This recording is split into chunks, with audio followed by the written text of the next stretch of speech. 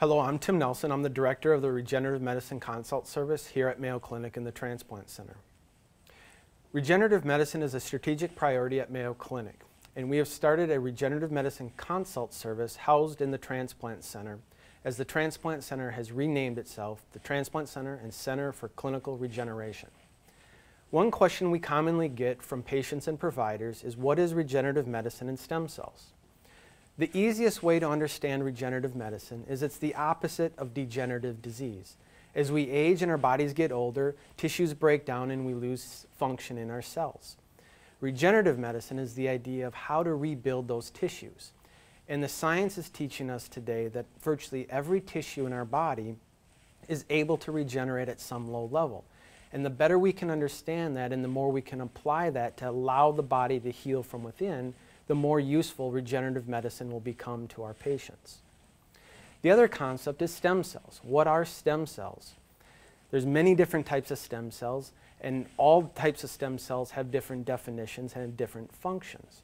But the easiest way to understand what they do is sort of like gardening or planting seeds. If you plant a seed, you can grow a flower, a tree, a cornfield, and planting the different type of seeds grows different tissues. And the idea of regenerative medicine and stem cell biology is understanding which seeds we can plant into which part of the body to help regenerate and heal the body from within by growing new tissues. Regenerative medicine has been going on for a long time at Mayo Clinic in many places with hematopoietic stem cells or blood cancers.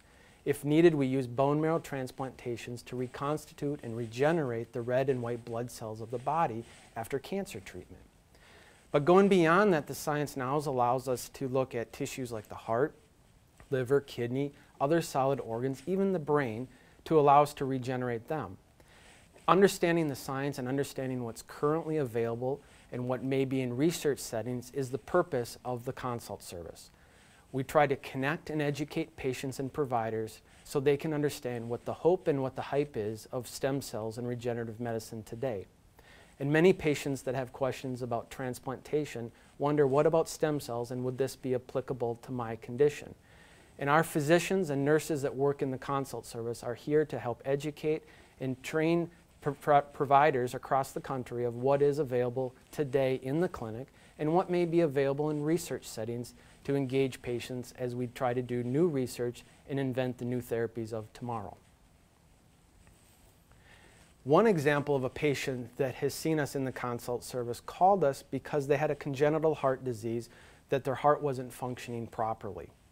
Even though we are working on protocols in the research setting to make this technology available to our patients, it currently was not available to this patient. But because they contacted us and connected with us, we were able to educate and provide that information. But more importantly, we were able to connect them to the clinicians and surgeons that did have therapies that could be offered for her condition today.